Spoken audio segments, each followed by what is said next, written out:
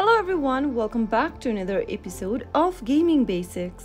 In today's video, I'm gonna show you how to log out of Mobile Legends. So keep watching the video till the end and don't forget to subscribe to our channel by hitting that subscribe button. Press the notification bell so that you'll never miss another upcoming upload from us. To log out of Mobile Legends game, simply open up your game first and from the main home page, tap on your profile picture at the top left hand corner. Now, tap on the account button appearing at the bottom left and then click on the account center button on the right hand corner. Now, you'll be able to see a pop-up menu where it says Account Center. Now select the option that says disconnect all devices. A pop-up will appear if you want to sign out of the account. It says that once you log out, all the account's progress on all the devices that you've connected with also will be deleted. If you sign out of the account,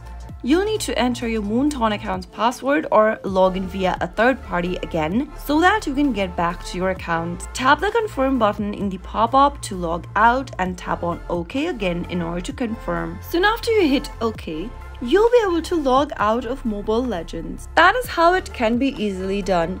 If the video was helpful to you, go ahead and give us a thumbs up. I'll soon be back with more videos like this. Thank you for watching.